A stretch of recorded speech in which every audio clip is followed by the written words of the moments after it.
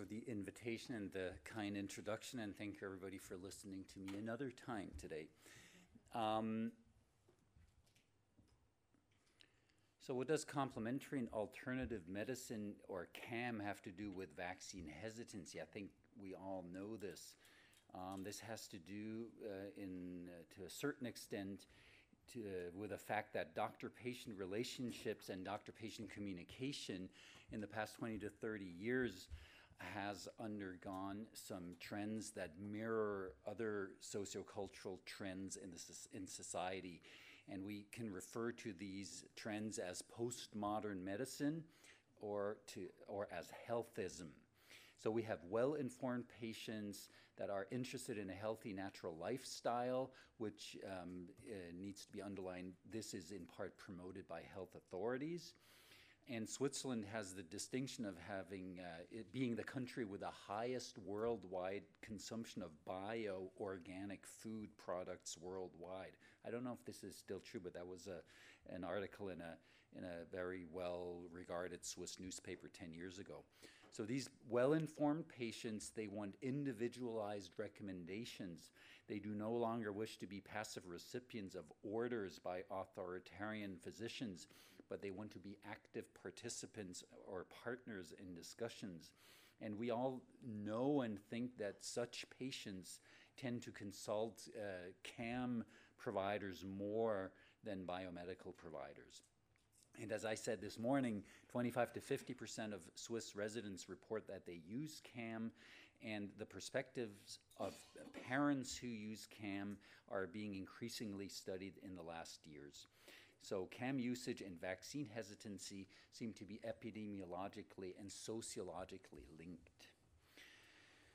Let's take a quick moment to look at the vaccination situation in Switzerland. So on a national level, childhood vaccination rates are high and they are increasing in Switzerland. So if you go from the left to the right, you'll see the country getting darker, and darker is better because it implies higher vaccination rates. So vaccine rates are not going down in Switzerland. They're rather stable or going up a little bit.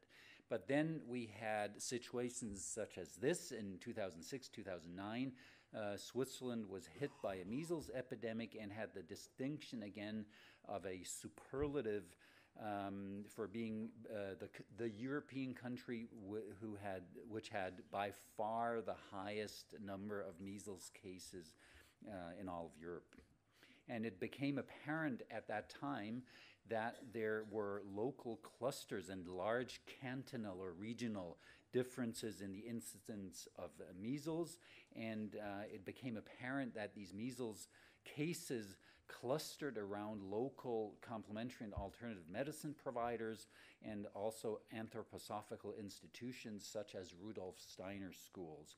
And it became also apparent what these CAM providers did was that they tended to follow so-called individual vaccination scales rather than the official recommendations by the authorities. So what they did is what we all know. They performed selective vaccination.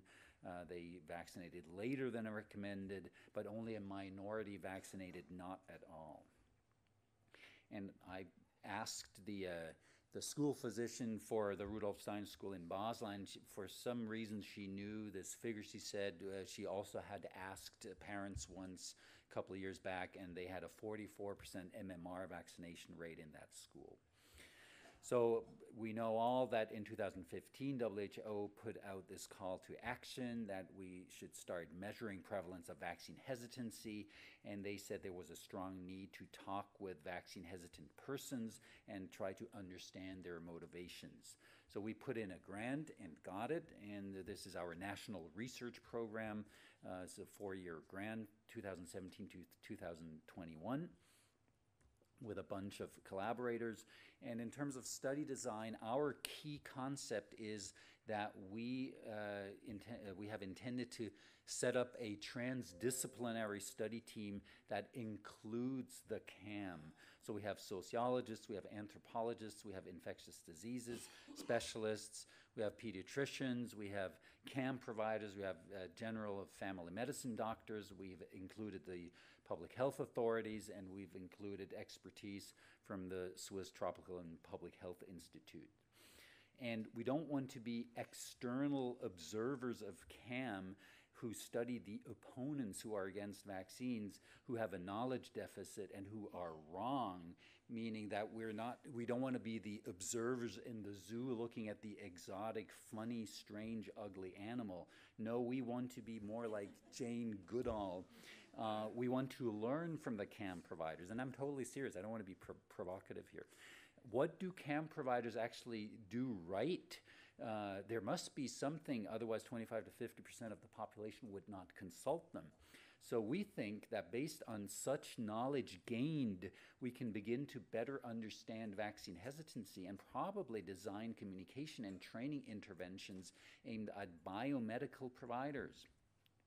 So we conduct our research together with CAM physicians. We have included now 3 Swiss CAM physicians in our study. They participate in all our research meetings, and for sort of symbolic reasons, we've decided to show them how open we are to them by holding all our research meetings at their own institutions. And the CAM can help us, they do help us recruit additional CAM physicians to the study, and we consult them and include them as co-authors on our manuscripts, as you have seen this morning. So some personal attitudes. I don't want to get too personal here, but I think if you want to do this kind of research like this, you cannot be a pit bull who wants to bite the CAM and introduce mandatory vaccinations. I have the advantage of having lived in a vaccine-hesitant social network or networks for many years. A number of CAM physicians know me personally, and they know that I don't want to harm them or bite them. And they know that I'm not interested in introducing mandatory vaccination in Switzerland. So, the network issue is, when I go hiking and mountain climbing, you come across a lot of ecologically, naturally oriented people. I actually sent my daughters to Rudolf Steiner schools, and the personal disclosure is that I have no money from pharma, but also that my kids now are fully vaccinated, and actually more than fully, because they've received Hep A, B, and influenza ahead of schedule, or even though these vaccines are not recommended for children in Switzerland. And I've been a professional Baroque musician since age 10, and if you're a Baroque musician, I don't know if you know any Baroque musicians, but they're all vegetarians and they all don't vaccinate their children. So I know where these CAM physicians come from. So how did we convince the providers to work with us? So again, I've built a reputation over many years. I've been in the same job for 11 years now. I've built this reputation that I'm genuinely interested in learning from them, that I want to work with them, and that I don't want to marginalize them or belittle them. And CAM communication styles tend to be more participatory than presumptive, and I'm genuinely interested in this communication style. And it all started with one of my friends from medical school going into CAM, and he's now an anthroposophic medicine provider, and he helped me recruit some other CAM providers. So when we submitted the grant, we already had a small network of 4 CAM physicians who showed interest in participating. So what do we think we can learn from the CAM providers? So over the years, biomedicine, I think, has adopted more and more concepts that actually originate from the CAM sphere. So for example, CAM physicians have been saying for many, many years that antibiotics cause ecological collateral damage. They kill the normal flora of protective bacteria. And only 7 years ago, this knowledge has been mentioned and introduced in the United States urinary tract infection guidelines. Or CAM physicians have been saying for many years that you can and should treat most patients with viral respiratory infections, including strep throat, sore throat, bronchitis, etc., without antibiotics. And this is only slowly being reflected in guidelines, and in many countries, more than 50% of viral respiratory infection patients receive antibiotics.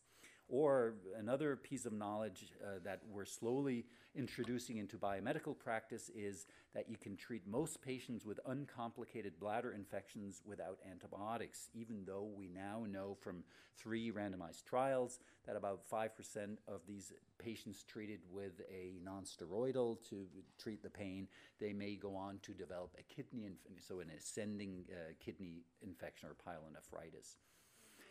And what CAMs seem to be particularly good at, and an important reason, obviously, why patients consult them, is the issue of patient satisfaction. So again, if we refer to the topic of antibiotics that are not needed for viral infections, there is accumulating evidence that patient satisfaction does not depend on receiving an antibiotic prescription, but on the feeling that I, as a patient, was taken seriously by my provider, that the provider took enough time for me, that they explained the illness or by analogy, the vaccine, and that I actually understood what the doctor said were the next steps, the treatment, the follow-up, etc. So there must be something that we can learn from the CAM providers if a quarter to half of the population sees them. So our study is a mixed method study. The first phase was and still is, a qualitative phase from 2017 to 19 in French and German-speaking Switzerland. We have been doing qualitative semi-structured interviews with parents and providers. We have been able to observe a number of their consultations. And now we're entering the quantitative phase, which we're doing in the French, German, and Italian-speaking parts of Switzerland. And our statistician has told us we should do 1,350 parent interviews about childhood vaccines and 722 interviews with young adults about the HPV vaccine, where we are going to administer the PAC-V questionnaire plus other items. And all of this research is supposed to be the background for planning and implementing an intervention that we believe should be designed at improving vaccine communication and counseling by probably biomedical physicians. And for that, we don't have time or funds to do it within these 4 years, but for that, we plan to submit a grant in year 4 of this national research program for a randomized controlled trial of an intervention. And since we will be designing a communication intervention in year 4 of the study, we thought it makes sense to include the CAM physicians as co-authors on these review articles, and thus to learn from them already today how to communicate on the topic of vaccines with vaccine-hesitant patients and physicians as audience in mind. So here are our preliminary results of the qualitative research. The slide is courtesy of my fabulous PhD student, Mike Demo.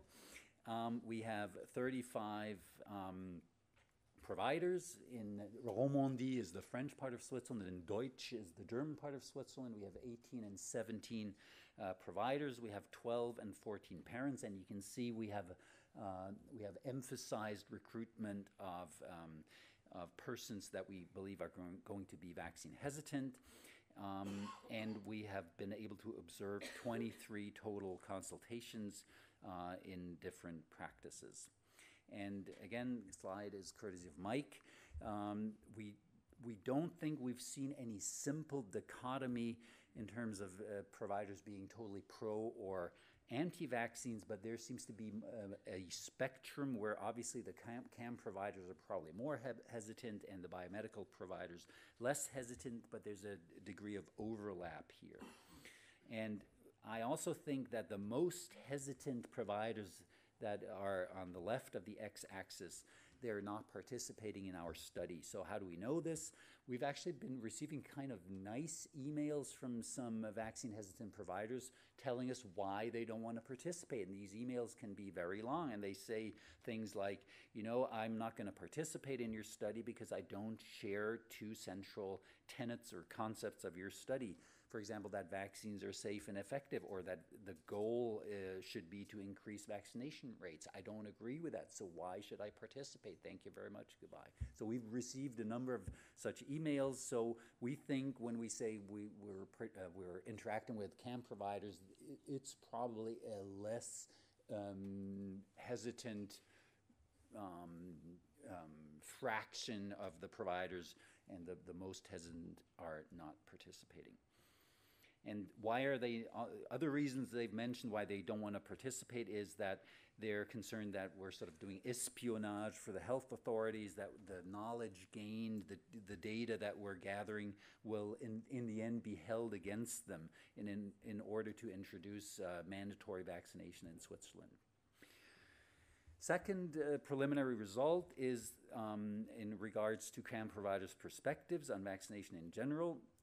So we don't think they're categorically opposed to vaccination. There's a large spectrum, and they tend to position themselves, as Pierre already mentioned from his study in France, as providers who reflect critically about the need for each individual vaccine for each of their individual patients. And they do have other views on illness than the mainstream biomedical views, of course. For example, that, as we know, measles is often considered a benign childhood illness that represents the opportunity for developmental progress by a child. And CAM providers definitely seem more likely to take personal experience with adverse vaccine events into account when they counsel their patients about the risks of vaccination. An additional finding that somewhat surprised me was that CAM providers sometimes frame Switzerland as a safe space. So they say things like, you know, your risk of contracting tetanus or polio or other vaccine preventable infections is low in Switzerland, and in case you do contract a vaccine preventable infection, pertussis or whatever, the Swiss health system is very good, and you know, the doctors will deal with this infection if your child gets it. And another important aspect, of course, is that the CAM providers tend to question the necessity of the official recommendations in terms of vaccinations being kind of a mass vaccination policy that applies in the same general way to all members of societies.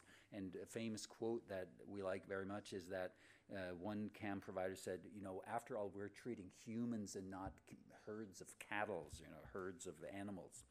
So public health approaches to vaccination might not necessarily be justified because they don't take into account the individuality of patients, their individual context, and their individual wishes. And finally, as in terms of preliminary results, CAM physicians tend to emphasize individual patient choice. So we don't have any mandatory vaccines in Switzerland, so there is an individual choice.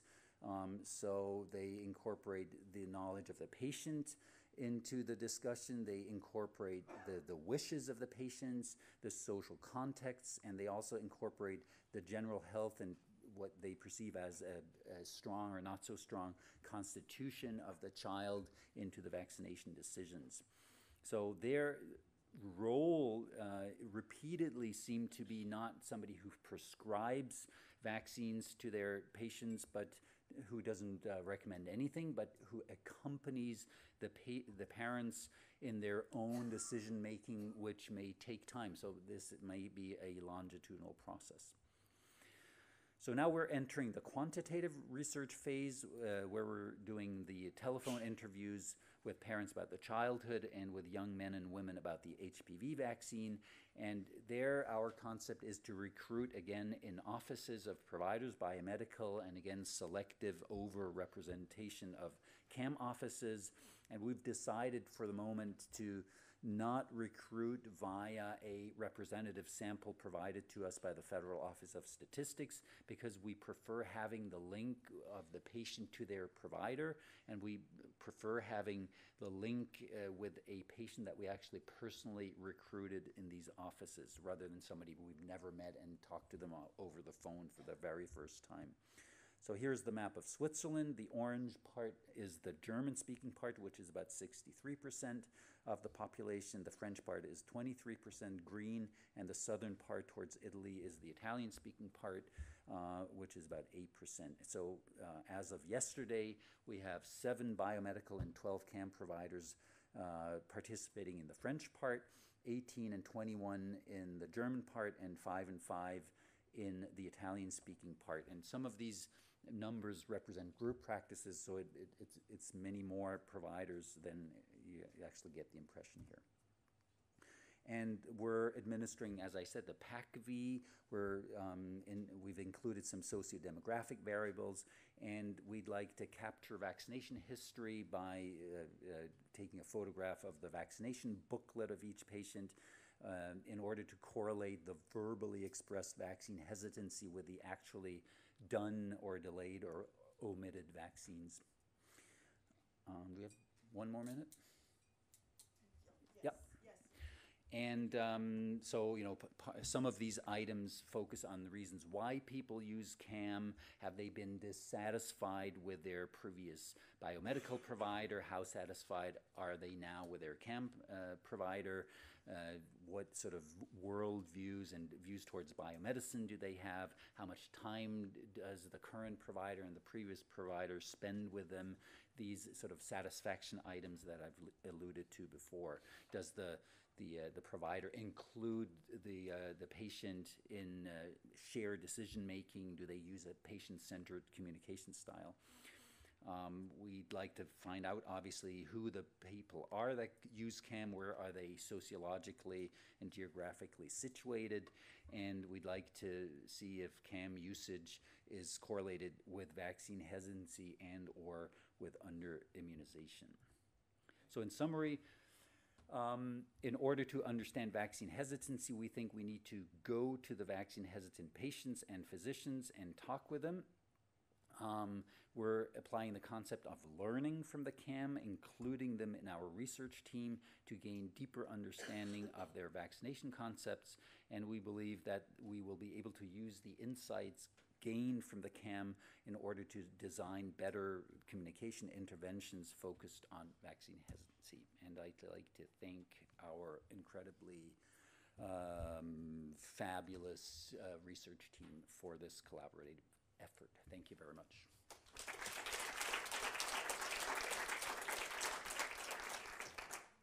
Plenty of time for questions. Oui, Cornelia? So thank you for these insights in your talk. I think it's really an interesting angle to look at also this kind of practitioners. I was wondering, also related to your talk in the morning, whether you test the effect on trust, confidence, risk perceptions of these changed materials, because as you were suggesting in the morning, the CAM physicians suggested to put in, to change the sequence of how you report about risks. So there are some single cases, but larger studies show no relationship or something like this. So this is a very different way of talking about risks and using the single cases and maybe stories, etc. It makes a big impact. So are you testing any of these suggestions that you're deriving from the CAM people? No, because this is sort of the rehearsal for the concert, right? This is not the real intervention. This is more showing our ability and our willingness and our interest to interact with them. As I said this morning to Katie, they're co-authors, and I don't take all of their recommendations, and actually they've not said any silly or funny things, right? They don't say, oh no, we don't want this vaccine at all, because probably if they had such attitudes, they would not be working with us anyway, because they're at the far left of the vaccine hesitancy scale. So the answer is no, we're not testing any of these communication approaches. Could you give a little bit more insight into what the intervention purposes would be? Because you've said that you're not trying to. I mean, these folks aren't interested in increasing immunization coverage. So is the intervention you would be designing be directed at CAM physicians or other physicians more broadly to get them to adopt some of the things that you've picked up here? Yeah. So, I don't know yet if the CAM physicians are going to listen to what I tell them to do in 2 or 3 years when we design our intervention. What I believe is that it's pretty likely that biomedical providers are going to listen or are going to interact with us, but I'm not sure whether CAM providers will attend any information, communication, counseling, vaccination seminars put on by myself, for example. So I'm not sure yet who the intervention is going to be directed at. I think, or my goal is to have an intervention directed at all kinds of physicians, and if we get the CAM on board, then we are likely to have CAM providers sitting in the audience. If we don't get the CAM providers on board of the intervention, it's probably going to be only biomedical providers. Yeah. Yes, please. Yes, please. Yeah. So I'll just speak loudly. Jane calling from the University of Technology, Sydney. Thank you. A question and then first, please, and then a comment about the intervention. Did you ask the CAM practitioners about their education and training in vaccination and probably specifically conversations with parents about immunisation? So somebody asked a similar question this morning in terms of are they medical doctors? So yes, almost all of our CAM providers are not they're not practicing alternative medicine in the sense that they don't practice biomedicine. So most of them in Switzerland are Dr. Med. They went to medical school and then either during their training or during their postgraduate training obtained additional alternative medicine training that they apply in a complementary or integrative sense. I know these are all words, but yes, no, yeah, I think we all know, you know what I mean. They're not going totally away from biomedicine, or most of them at least. There's one or two providers who say things like, you know, I never vaccinate, but that's a small minority. Yeah. A quick comment. Well, I'm doing some very similar work actually in Australia, and I'd love to speak with you about that. And at the moment, we're in the field just a small study, but trialling a decision aid with complementary medicine practitioners in terms of their willingness to use that with parents in their conversations about vaccination, and they're extremely enthusiastic, and we're going really well with it. So I'd love to talk with you about that. I'd love to talk to you too. Well. You know, I'm very happy with the way this has been going, these interactions we've been having with these CAM providers. This is very smooth, very interesting, yes, it was very, a surprise to very us. uncontroversial, nothing provocative, very, very pleasant. You know, I'm Yes. learning a lot. I love doing this. Yes, please.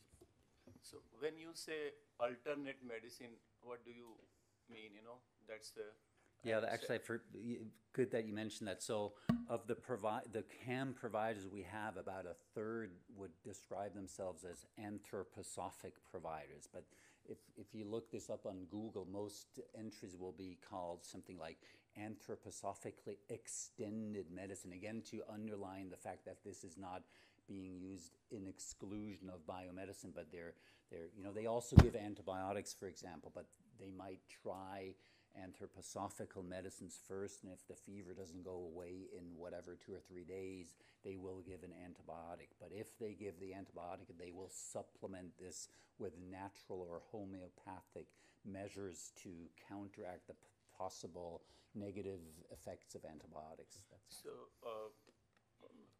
I'm sorry, a third